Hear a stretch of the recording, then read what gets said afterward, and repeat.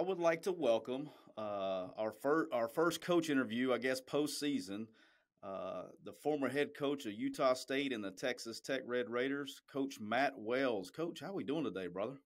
Good. How are you, Tyler? Man, I just want to give you a big welcome. It's our first we do in all season. We interview coaches and get a little bit about their story and kind of peel back the curtain a little bit. I got to tell a story real quick. I know you and I talked about this on the phone. I actually, and you don't remember, but I met you. It was a very awkward moment for me. I met you this is about 3 years ago, I think. I had gone down to Dallas to recruit and to see a kid that we were recruiting and signing. And while I was down there, they were like, "Hey, won't you go by and check on this receiver?" I don't remember the kid's name. I don't remember what it was, but he was like, if we didn't get a guy, we were going to try to go in on him. He was kind of a backup guy for us. And I believe he was committed to you at the time at Texas Tech. And so I kind of stealthily go in there and I see the kid, and then I'm coming out and you're going in. So you're the head coach. You're coming into the school with one of your assistants, and you were looking at me, gave me the look like, "Hey, what are you doing here?" And so I was like, hey, good to see you. Just come by, say hello to the coach. I'm in and out. So I got caught trying to be sneaky down there in Dallas by you. So I don't know if you remember that or not, but you kind of busted me. So it was a very awkward I do. We moment made for sure me. he was committed real quick once we got into the school. Yeah. We never pulled the trigger, but I remember calling Matt Luke on the phone when I got in the car. I said, "I don't think that one's going to be a surprise anymore, boss. I think they know we're here." So, that was a funny one. But hey, so I want to tell a little bit about you. So, I was reading up on you, and I didn't realize that your father was a dentist. Yeah. So, when you were a kid, like, did you get in Yeah. trouble? Like, if you had a cavity or something, did you get grounded? No. I mean, it's not cracked up to what people think.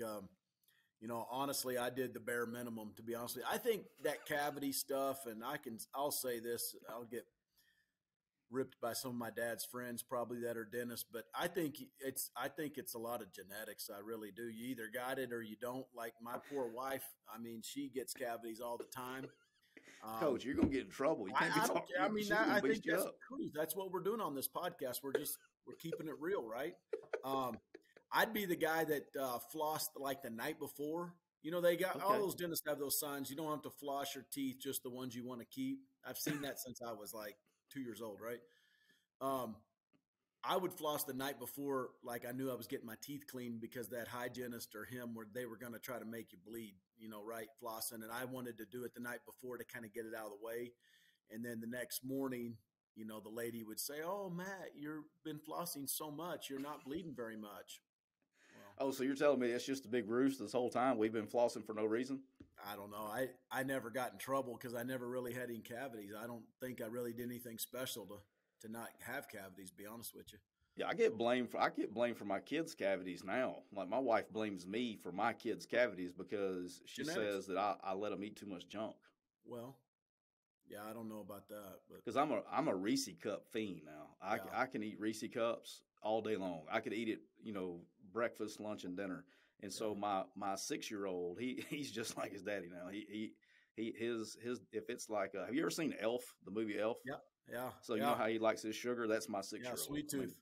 yeah, sweet Yeah, tooth. It's unbelievable. If it's not sweet, he's not eating it. yeah. So yeah, I get blamed for that.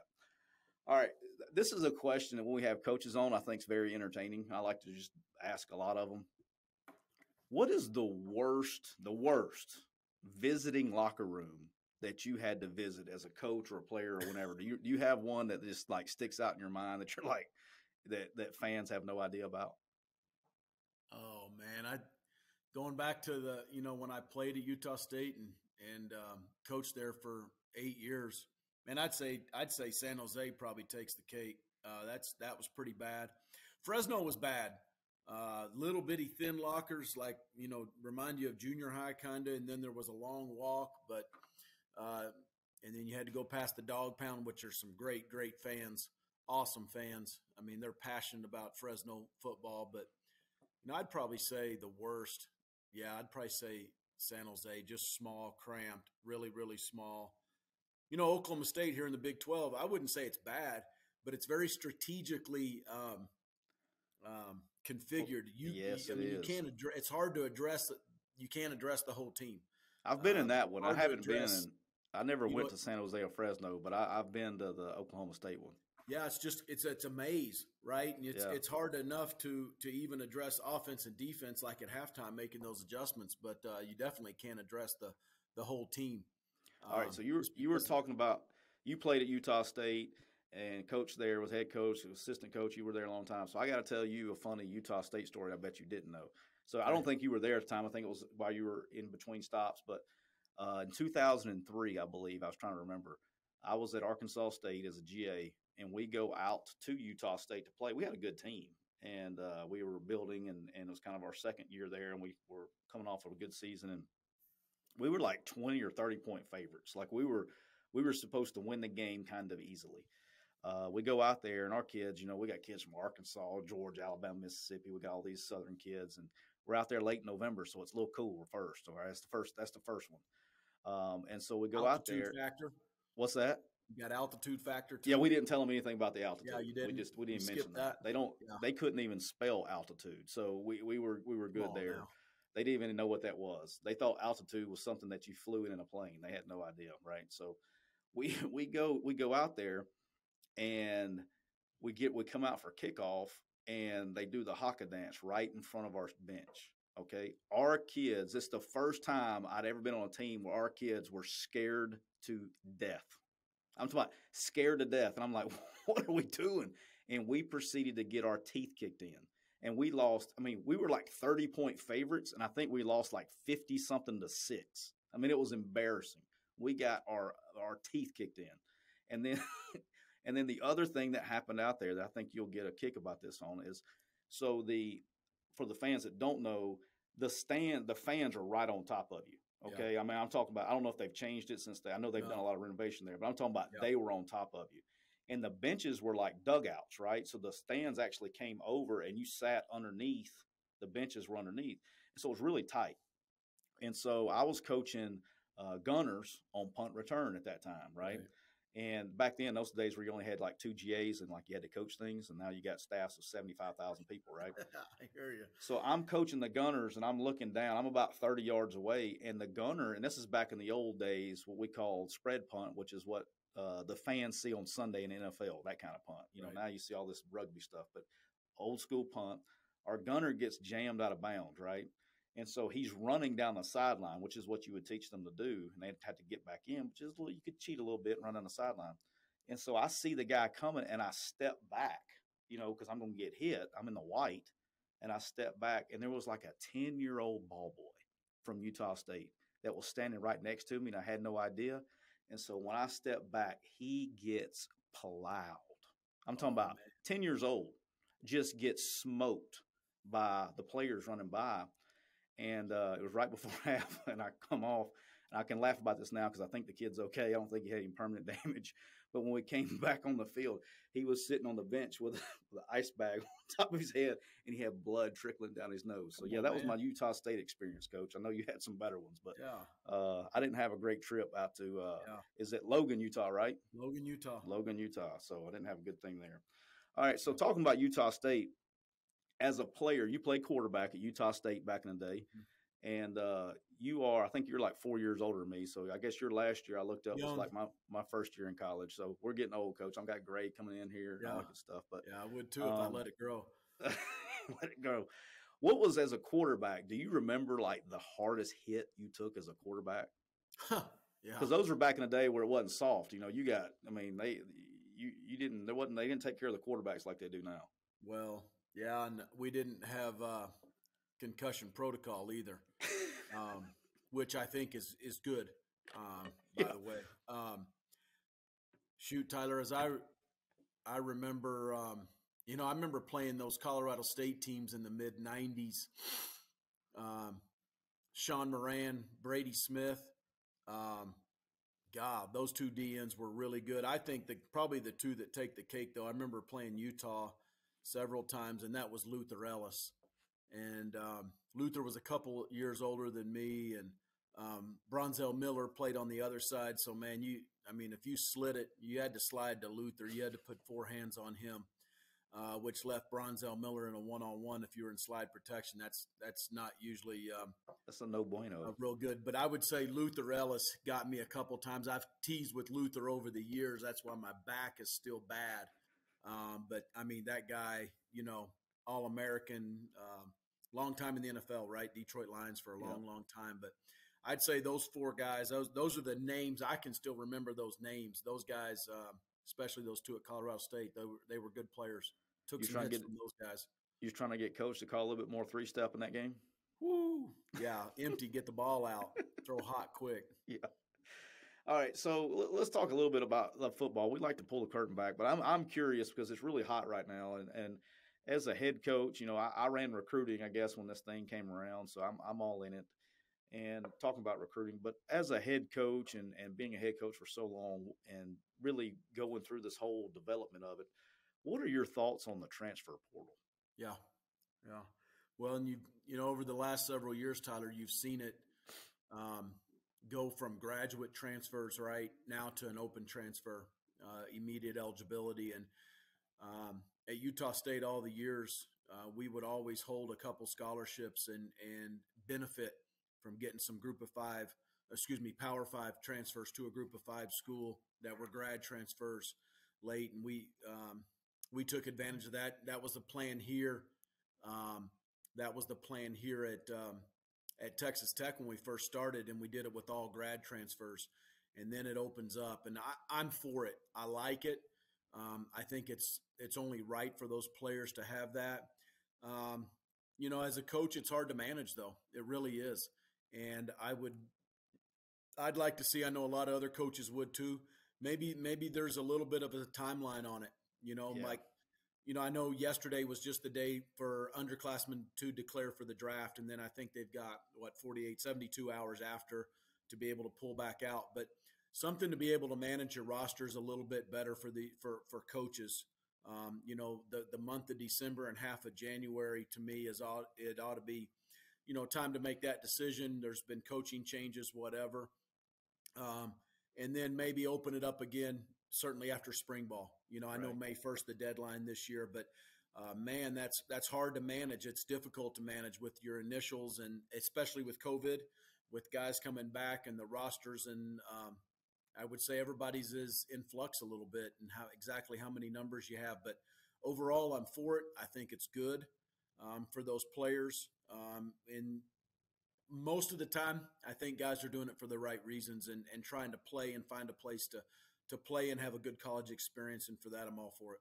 Yeah, I'm with you. I think that they can do this. They can create that window, right? So at least whether you say it's at the end of the semester, so all of December basically in the to January, but then with that they need to also take signing day, and they need to move it back to February if they do that, because of how it's killing high school recruiting. I mean, I agree. It's destroying it. And last week on the podcast we talked about there were some early numbers coming out. We're actually going to do a study once the last signing day is over with. But I believe it was a tweet by scoutingohio.com that one of my buddies, Joe Palcic at Western Michigan, showed me at the convention.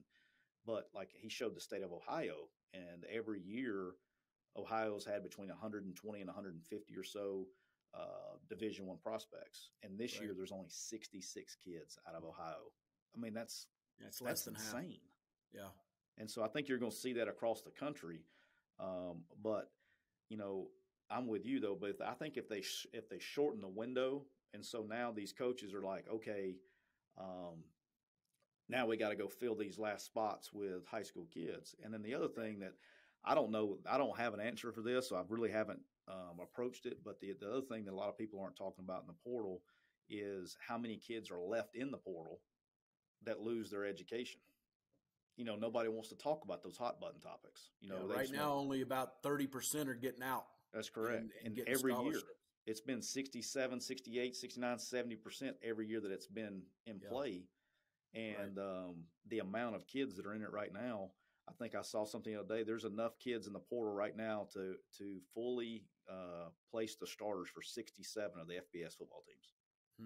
I mean, it's nutty. There's certainly a lot you mentioned the signing day. The other part of that answer may be to move it up into August and let the guys that have been committed for a while, let them sign. Obviously, there's going to have to be an out for them if there's a coaching change or something Right. like that. Certainly they can redo, go back through it again in December and January and revisit some of those schools. But I just think from a roster management, we got to help the coaches in terms of that with the time. Maybe there is a signing day early and a signing day in February, but the month of December is flat out crazy right now. Right, and everybody's like, "Oh, well, it'll take care of itself," and it really won't. I mean, what do you have? I mean, you've been in coaching for a long time. What would you guess? 5 to 7 coaches are really safe every year. There's not that many coaches that are safe. You have to win, and so coaches have to win. They're not going to go, well, let me go sign this freshman, and you're going to go portal crazy. I mean, it is what it is, but it kind of, I don't know. They have to do something because right now they're killing their product because there's no high school kids coming in, and sooner or later the supply is going to run out because everybody's transferring. So we'll see where it goes. But all right, so switching gears a little bit, this is called home visit, and it's one of my favorite parts of being in a home visit, but because I'm a foodie.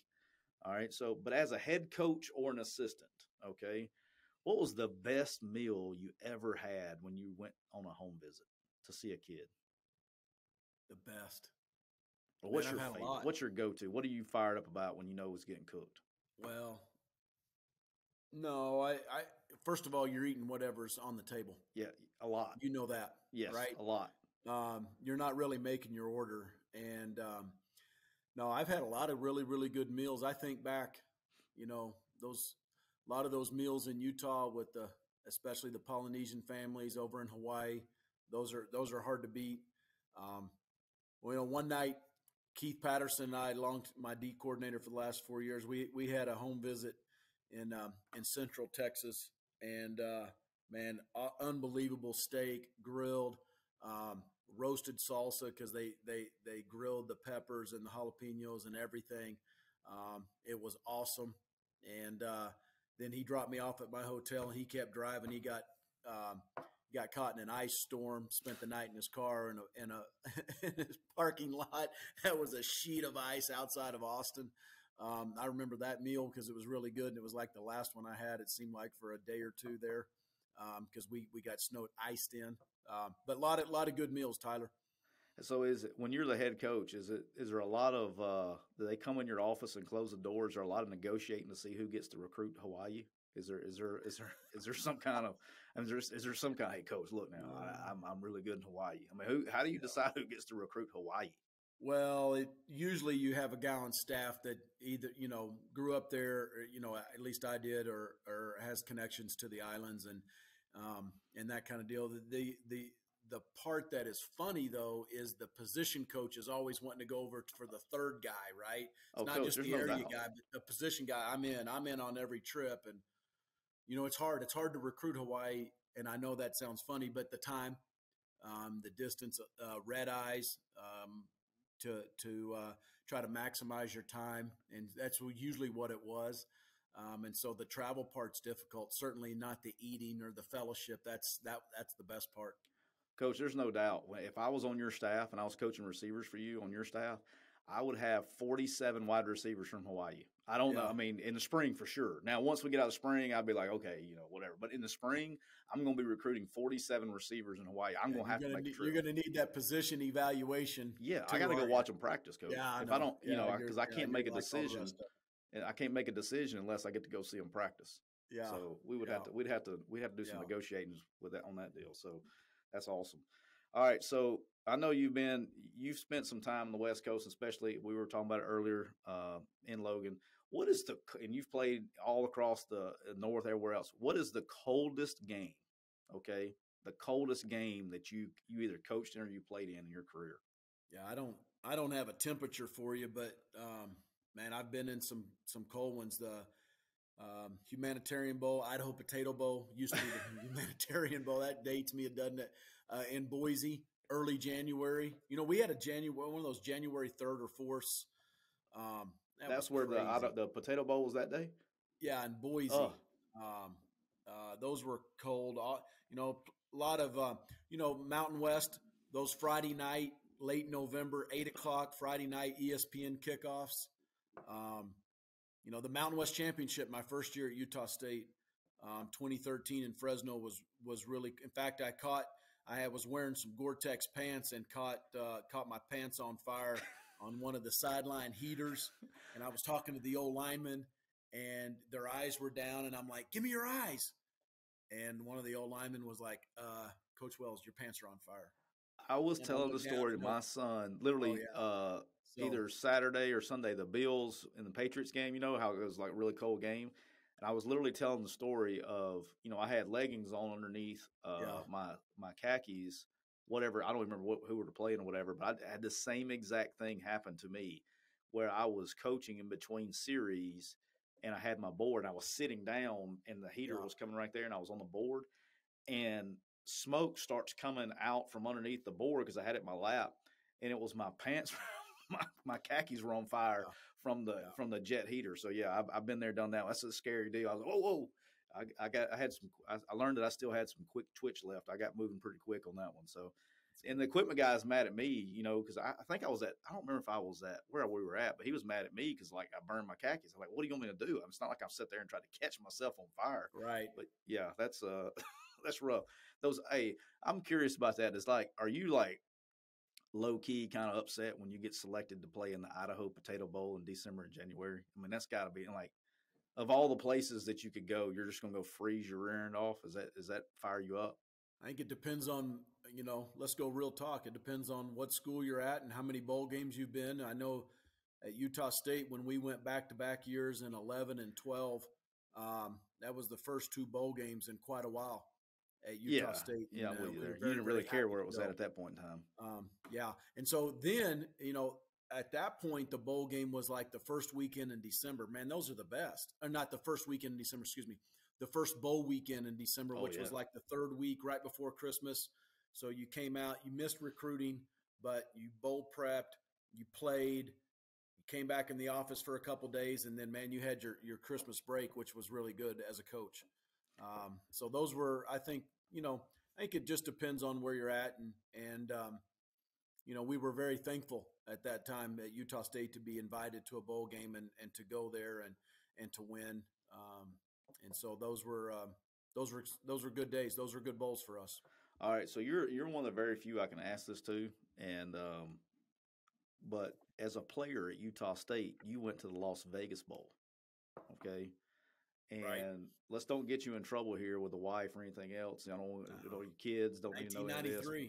Like, so the kids don't. All State. Yeah, your kids don't need to know anything about this. But I was a player too in a bowl game. So here's the question: as a player, was going to the Las Vegas Bowl as fun as it sounds? Yeah, we had a pretty good time.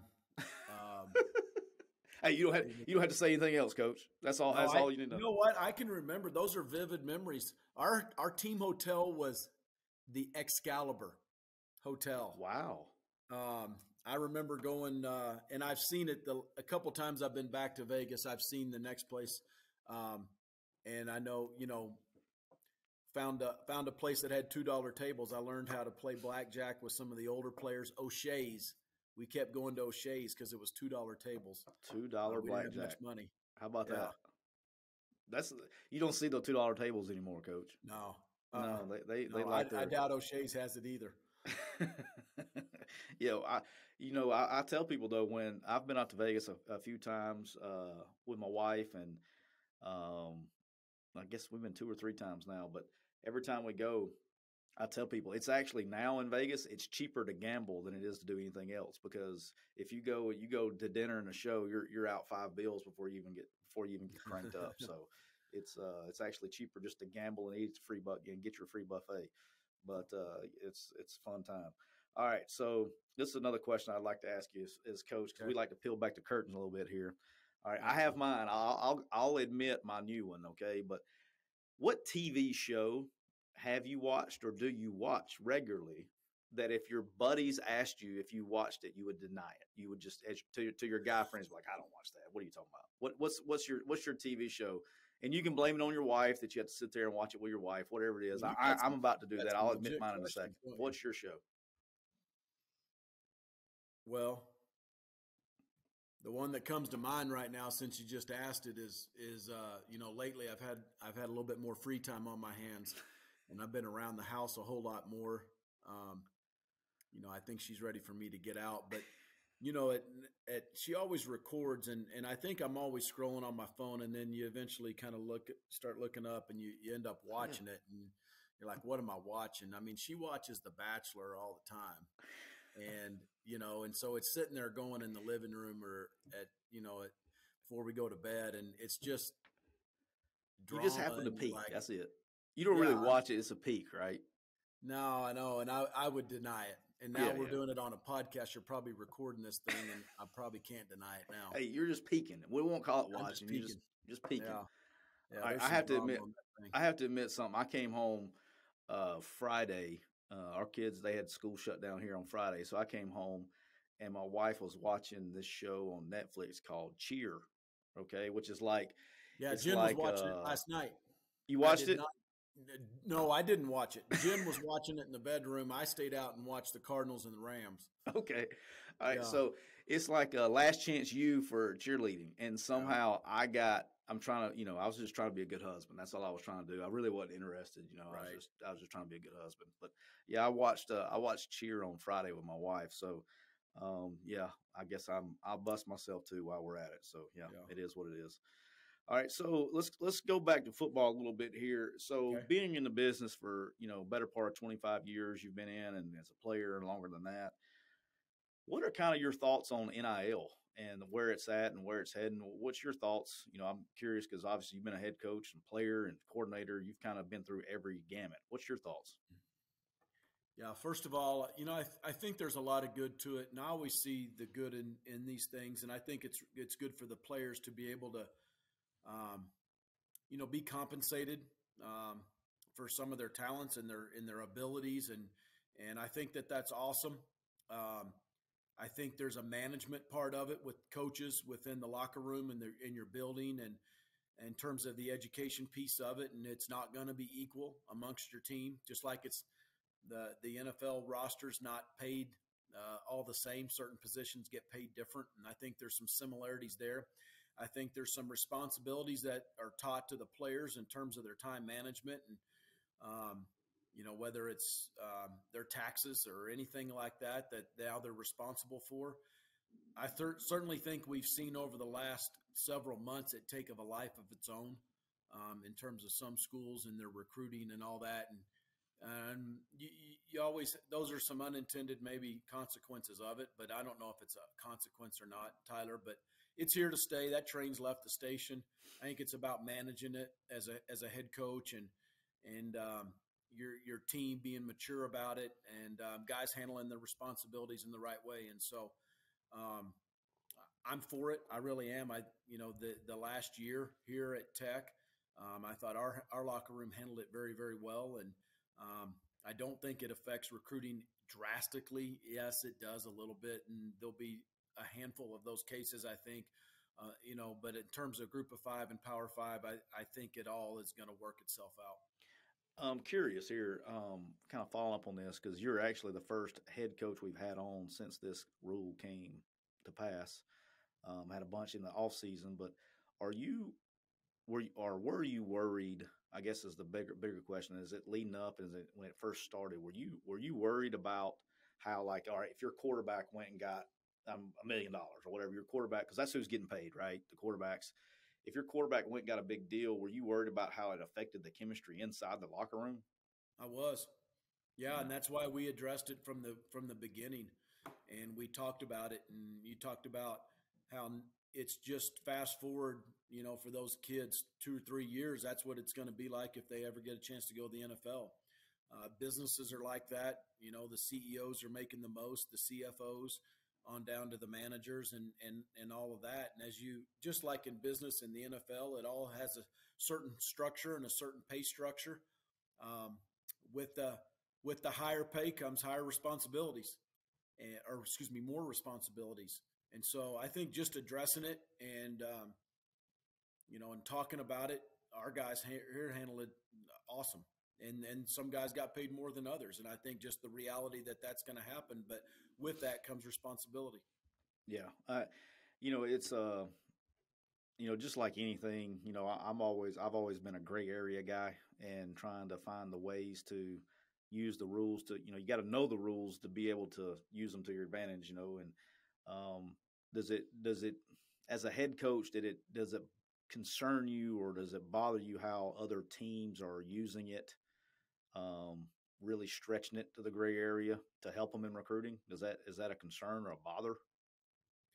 I think the biggest thing, Tyler, is all coaches want is somewhat of a level playing field in the league that you're in.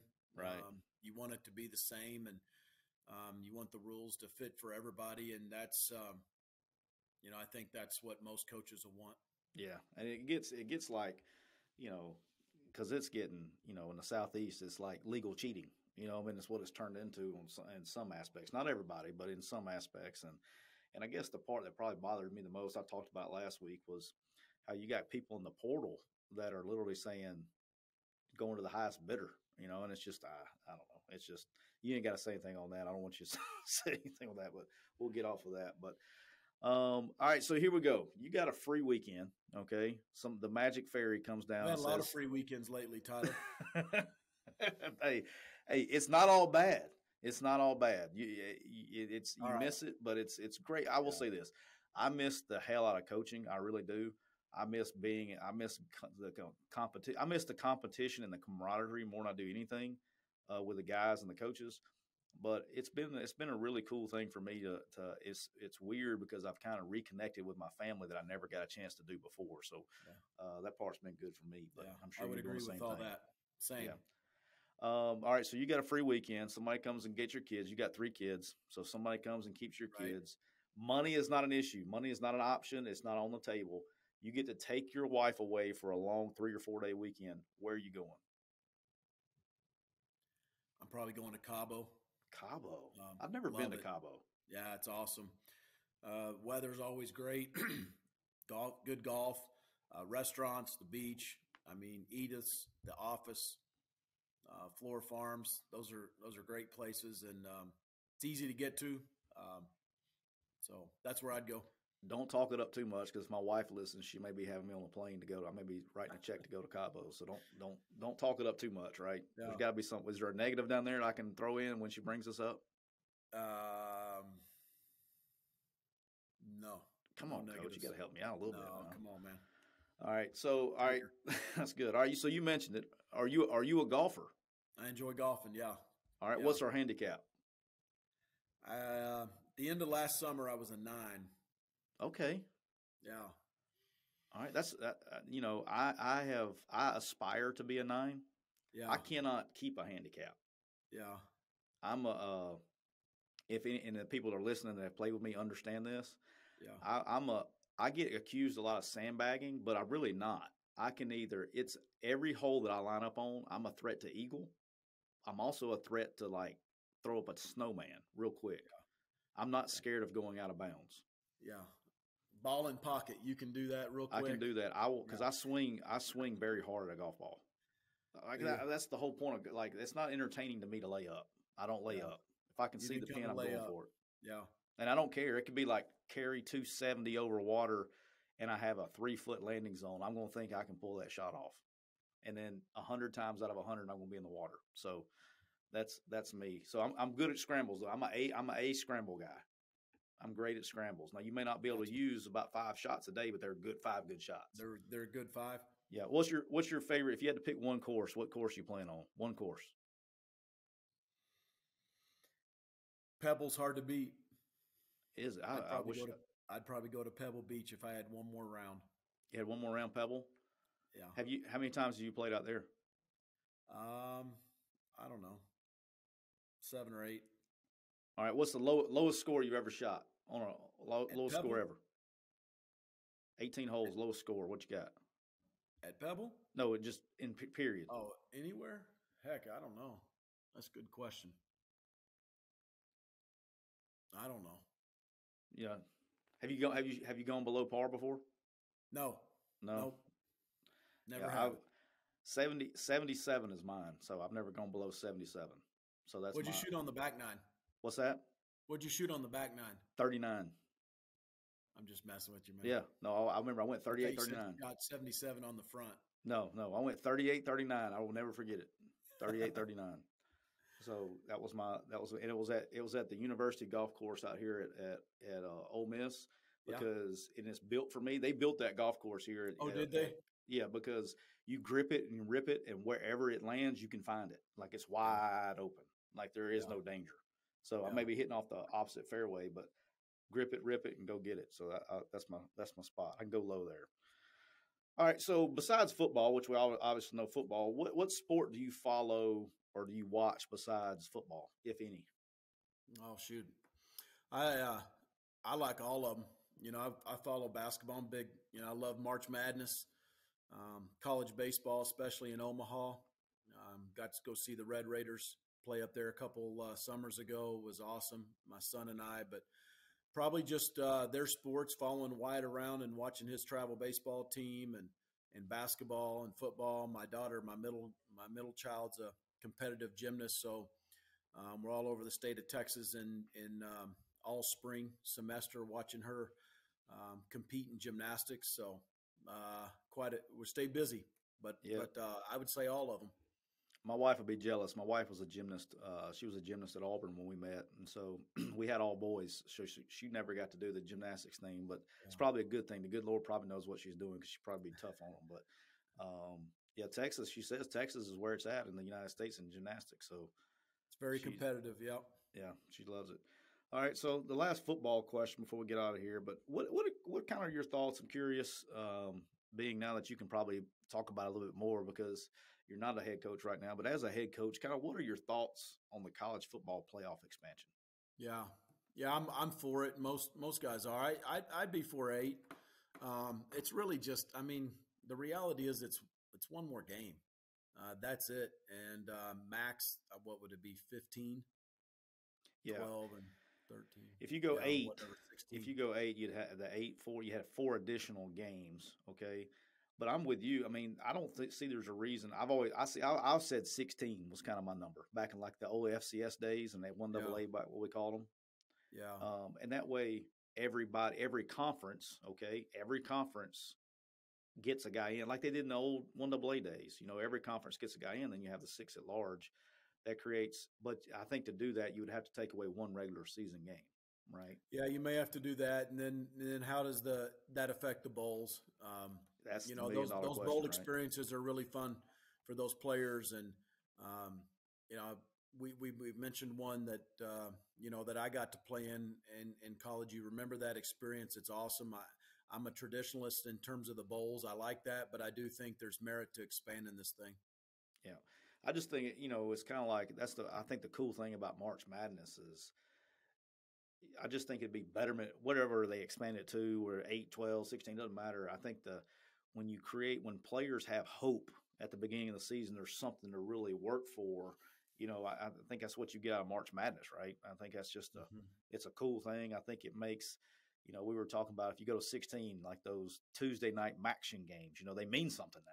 People, I think you create more people watching and tuning in if it has playoff implications and all that stuff. So anyway, it is what it is. But yeah, I think it's. Do you think on that same topic?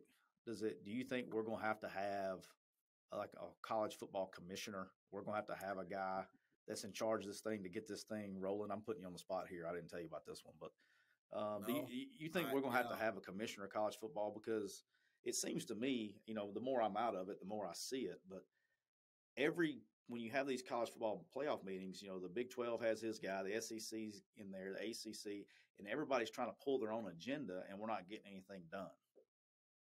Do you think we need a commissioner? I think in terms of that, if you keep it that simple, Tyler, I mean, one guy can help, facilitate discussion, but then somebody's going to have to make a decision at the end of the day. Yeah. What's the best thing for college football? And I think there's a lot of coaches that would be in favor of that proposal. Would you be in favor of a college commissioner as a head coach?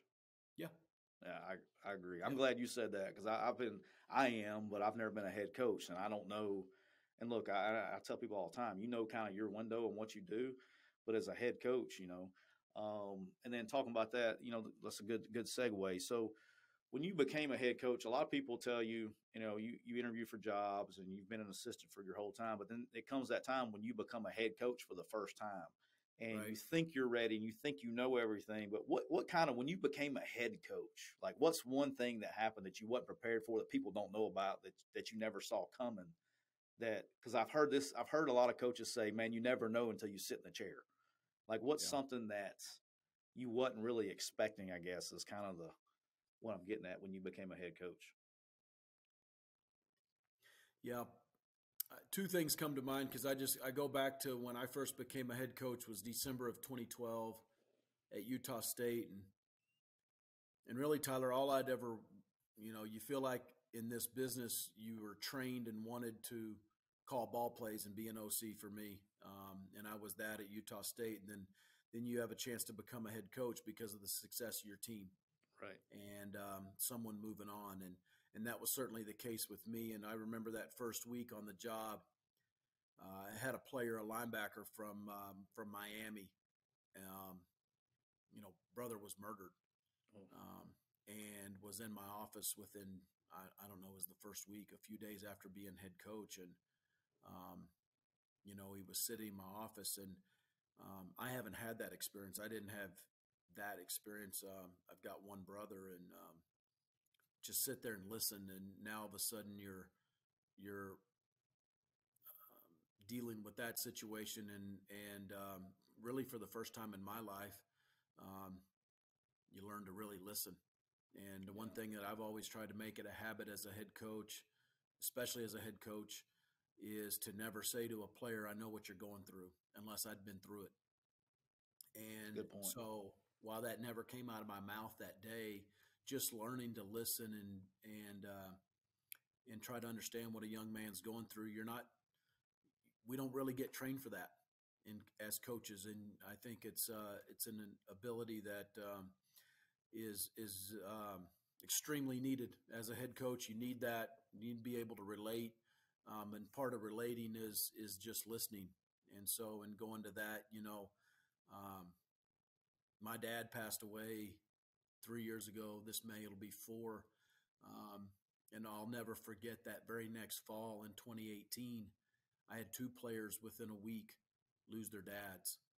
And so now that was an opportunity for me to say, I know exactly what you're going through because I'm still going through it. And just being there for those guys and being there for your players, I don't know if you're ever prepared for that, and you don't get prepared for that. The other thing is just time. The second thing that I think of is just time and the conversations that you have to have as a head coach that are very important. Um, you know, um, a veteran coach told me, I've been a head coach for 22 years. He shared with me right after I became a head coach, he said, "Matt, you need to understand that now as a head coach, every conversation that you have may not be your most important of the day, but it's a pretty good chance that it's that other person's most important conversation of the day. Whether it's an assistant, a player, an equipment manager, an academic person, an administrator, it doesn't matter." And he likened it to, he's like, remember when you were an assistant coach and you'd walk by the door of the head coach and you're like, is he in a good mood? Is he in a bad mood? Is it good? I got to go talk to him about my wife's doctor's appointment or a child or something I need to miss. And you're trying to always find that right moment. And I think people out there can probably understand what I'm saying. And you're like, boy, I got to catch him at the right time or the right mood. And, when the knock on the door comes and it's, "Hey, coach, can I have 2 minutes?" It's not 2 minutes, it's 5. And coach, you got 5 minutes. 5 minutes is 15. And the reality that those are very important conversations. And those are times where, as a head coach, you have to just sit and you have to listen. And you have to listen for what they're trying to ask you and to try what you're trying to solve and how important it is. And I think that's one of the biggest things that I learned and was, I think most head coaches aren't ready for that. And there's nothing you can do to prepare it except when you get in that situation. Man, that's a great great point. I've never heard anybody say that before, and I've been I've been around some good ones. I've never heard anybody say that. That is about as good of advice I've heard in a long time. Um, because you are as an assistant. I was telling the story the other day about how I was one of the guys that worked for me. It's not public yet, but he just got a SEC head recruiting job, right?